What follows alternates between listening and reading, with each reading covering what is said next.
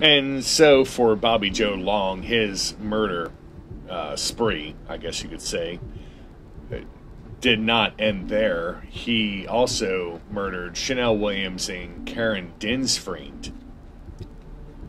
Although just 18 years old, Chanel Williams worked as a prostitute in Tampa sometime on the night of Sunday, September 30th, 1984. Chanel and another prostitute were working Nebraska Avenue when a John approached Chanel and her friend. At some point, Chanel and her fellow prostitute split up while Chanel walking back to a nearby hotel in order to check on a friend.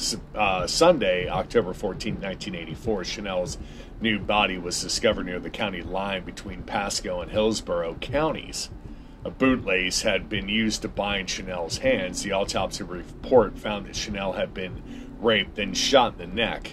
Long would later admit that this deviation of his MO was due to Chanel's pluck and her athleticism.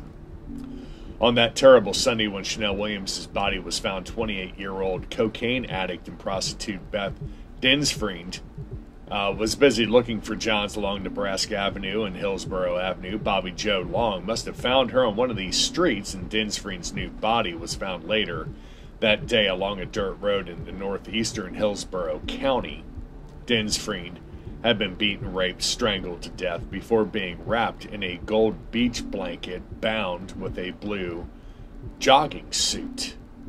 At the crime scene and the Chanel Williams crime scene, police found brown pubic hairs along with a Caucasian male that belonged to a Caucasian male.